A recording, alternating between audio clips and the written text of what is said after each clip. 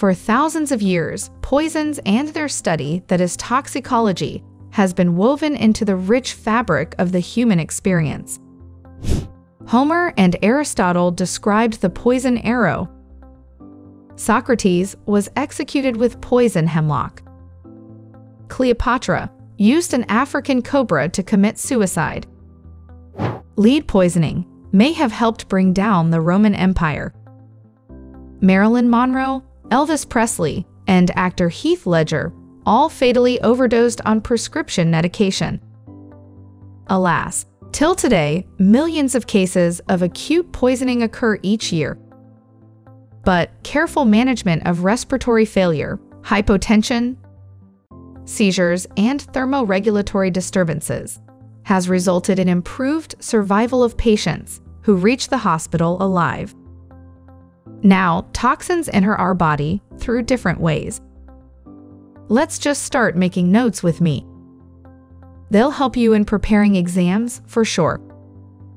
Anyways, we were talking about the toxins entering in our body. Well, they can be inhaled, insufflated, orally ingested, injected, and absorbed dermally. And once in the body, they may target our central nervous system, lungs, kidney, heart, liver, blood, and even intricate acid-base and electrolyte balance of the body. Now, which drugs do you think will be the common cause of death by poisoning?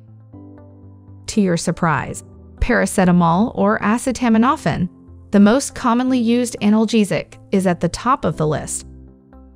While other most common drugs causing death by self-poisoning are tricyclic antidepressants and are Coproxamol, which contains paracetamol, and a mild analgesic, dextropropoxyphene.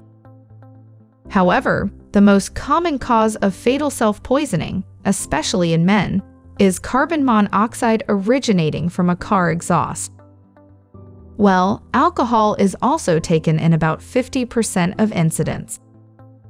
Most cases of intentional self-poisoning are cries for help or parasuicide, but more than 3,000 people a year successfully kill themselves by poisoning.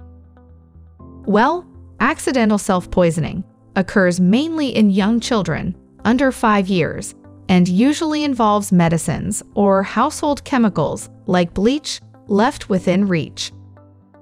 Though even with a serious exposure, poisoning is rarely fatal if the victim receives prompt medical attention and a good supportive care. And once in hospital, the mortality of self-poisoners is less than 1%. So that was a brief introduction to poisoning, an interesting topic though. Next, we're going to discuss how will you manage a patient presented in emergency with the case of poisoning. So stick around